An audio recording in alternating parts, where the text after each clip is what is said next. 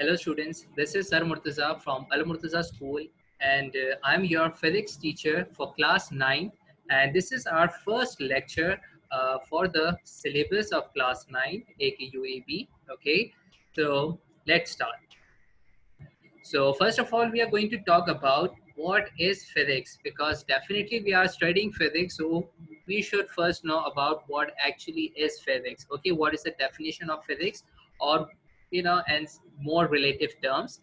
So the definition of physics is a branch of science in which we study about the physical properties of matter and the laws governing these physical properties. So it means that physics is that branch of science in which we study about the physical properties of matter, okay, and the laws governing these physical properties.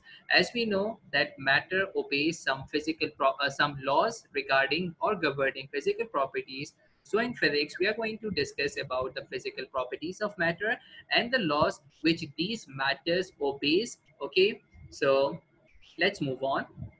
So here comes a question. Can we imagine life without physics? If I ask you, can you imagine life without physics in this era, which is a high-tech era and in which we use a lot of technical things? Can we imagine a life without physics? It is impossible. Okay. In our daily life, we use a lot of things, which is the blessings of physics, and these are those inventions or those instruments which is being made or invented because of physics. For example, if we talk about pulleys to lift heavy loads, this instrument is made because of physics. Okay, without physics, it can't be possible. Likewise, electric motors. Can we think about a life without electric motors? Electric motors means, can we imagine a life without vehicle? Or can we imagine a life without generators? It is almost impossible for us to imagine a life without physics. Okay, and there are some more examples. Fans. Can we imagine in this hot summer vacation, in summer season, can we imagine a life without fans? No, it is very, very harder for us if we imagine a life without fans. Okay. Likewise, domestic appliances like refrigerator, washing machines, air conditioners, these all instruments are invented because of physics. And without physics, these instruments can't be possible. So we can't imagine a life without physics. If we imagine a life, or if we just assume like we are living a life without physics, it would be very hard for us. Okay, let's move on. Now we will talk about the total chapters which we are going to discuss in class 9 physics, or what is the syllabus, or what are the number of chapters we have to cover for our syllabus, or we could say for the AKUEP curriculum. So there are total of 9 chapters. We will study 9 chapters and the paper will come from these 9 chapters. So definitely, we will start with chapter number 1, then we will move to chapter number 2, 3, 4 till chapter number 9, and in this way we will inshallah going to cover our whole syllabus. Okay, so now we are going to start with chapter number 1. Okay, so chapter number 1, the name of this chapter is physical quantities and measurement. So the name of this chapter is physical quantities and measurement. It means that in this chapter we are going to study about the physical quantities and its measurement. Okay, so what is the first thing which comes in our mind when we talk about physical quantities? That what are actually physical quantities? Okay, so let's look at its definition. So what are physical quantities? If you look at its name and just make an assumption, you could say that those quantities which are physical, or you could say that, just loosely speaking, you could say that those quantities which we can see by naked eyes, that are physical quantities. So these are all your assumptions. What is the actual definition of physical quantities? The actual definition is all measurable quantities are called physical quantities, like length, mass, time, temperature, etc. It means that those quantities which you can measure, or you could say which can be counted, are called as physical quantities. And the examples are length, mass, time, temperature, etc. For example, if we talk about length, can we measure it? Yes, definitely we can measure it. For example, if we're talking about a rod, we could say it 2 meters, or we could, for example, if I talk about your scale, normally it is of 30 centimeter or 15 centimeter. So it means it can be measured and it is a physical quantity. Likewise, if I talk about mass, again it is a physical quantity and it can be measured. It can be measured like 20 kg, or it can be measured like 200 grams, etc. Again, if we talk about time, So time can be measured 4 seconds, 10 seconds, 15 hours. Okay, we can measure it. And likewise, temperature, we can measure it. So you have to remember what are physical quantities, those quantities which can be measured, or you could say like this, that which can be counted. Okay, let's talk a little more further about physical quantities. So a physical quantities possesses two characteristics. One is its numerical magnitude and other is its unit. For example, if the length of a rod is 5 meter, then 5 is its magnitude and meter is its unit. Okay, so let's understand it. So whenever we talk about physical quantity, always you could see that it has two characteristics. One is its numerical magnitude and other is its unit. So for example, if we talk about the length of a rod, so it is, you could say it like 5 meter. So 5 will be its magnitude and meter will be its unit. Okay, so for physical quantity, whenever you talk about a physical quantity, you will always talk about its magnitude and you will always talk about its unit. Okay, and it is meaningless for a physical quantity to express it without either without a magnitude or without a unit. For example, if I talk 10, if I say to you 10, so what is 10? Or if I say to you, for example, seconds, so only seconds, so what is only seconds?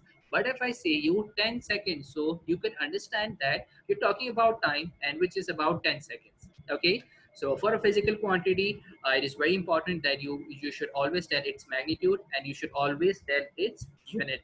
Okay, so now let's move more further. Now, what are non-physical quantities? Any idea what are non-physical quantities? If physical quantities are those quantities which can be measured, then definitely non-physical quantities should be those quantities which cannot be measured. Okay, so any idea those quantities which you can't measure? Okay, any idea? Hmm? Okay, one thing I want to tell you, that in my class, when I asked to the students in the physical class that any idea about non-physical quantities, like those quantities which you can't count. So one student tell me, said like, sir, the hairs in our head, these are non-physical quantities. I said, why? He said, because we can't count it. So it is a logic that the hairs in our head, we can't count it. It doesn't matter, it doesn't mean that it can't be counted. Okay, it can be counted. The hairs in our head can be counted. You can understand. Likewise, if I not talk about my whole hairs, for example, if I'm talking about my hairs, I'm not talking about my whole hairs, I'm just selecting some of my hairs and start counting it. Can I count it? Yes, I can count it. So if I can count it, so it means what it is a physical quantity. Okay, because I can count it, I can measure it. Likewise, a student said me that, sir, raindrops, we can't count it.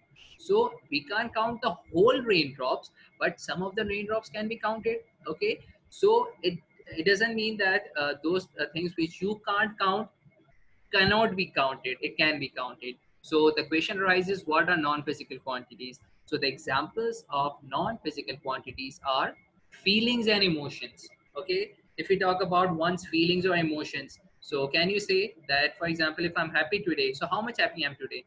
I'm happy this much, or this much. I can't count it. Again, for example, if I talk about my excitement for something, you can't count it. So feelings and emotions, it cannot be measured or it cannot be counted. So it means that these are the examples of non-physical quantities. Okay, and you just have to remember non-physical quantities till its definition. Okay, not further elaboration is required. We will elaborate more about physical quantities. Okay, so now we are going to talk about the types of physical quantities. So how many types of physical quantities do we have? There are two types of physical quantities.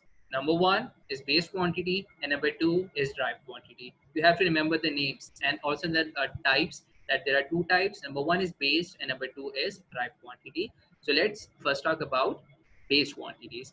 So the definition of base quantity, as its name defined, that it is based, or you could say that it is fundamental. Okay, so the definition would be similar to this. The definition is, these are also called as fundamental quantities. Okay, base quantities are also called as fundamental quantities, and it includes length, mass, time. Length, mass, time are the examples of base quantities. Further, these are the quantities on the basis of which other quantities are expressed. Okay, these are the base of fundamental quantities. So it means that these are the quantities on the basis of which other quantities are expressed. Okay, so these are base quantities on the basis of which other quantities are expressed, and the examples are length, mass, time, etc. Okay, now we are going to talk about derived quantities. Again, as the name defines that it is derived by something. Okay, or you could say that it is based on something. So again, the definition is similar to this: those physical quantities which are expressed in terms of base quantities uh, are called derived quantities. It includes area, speed, power, etc. So if we talk about derived quantities, it is expressed in terms of base quantities. And for example, if I take the example of area, so what is area? Area is length into length, or you could say length into breadth. So it means that it is based on length, two times length. That is why we called it as derived quantity. If we talk about speed, so you know the unit of speed, it is meter per second. So it means meter length, second is time. So it means that it is based on length and time. Okay, that is the reason this is a derived quantity. So derived quantities are those quantities which are expressed in terms of base quantities. Okay, so this is it for this lecture video, and hopefully you have understand all the topics. So let's just have a very quick review that we what we have talked in our first lecture video of class 9 physics. So let's have a quick review. Okay, so we have started with chapter number 1, and before that I told you that how many chapters do we have in class 9 physics. We have total 9 chapters. Then we started with chapter number 1, and you should remember the name and the of this chapter, which is physical quantities and measurement. Then we talk about physical quantities, that what are physical quantities. So we said, or we learned, that those quantities which are measurable, okay, are called physical quantities, like length, mass, time, etc. And furthermore, we learned that a physical quantity always have two characteristics.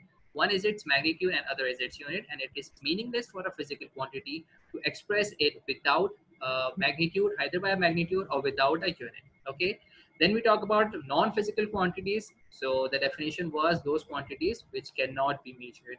And the examples were feelings and emotions. We can't count or measure the feelings and emotions. Okay. Then further we discuss about the types of physical quantities. We learned that there are two types of physical quantities. One is based and the other is derived. Okay. So then we talk about base quantity. What is its definition?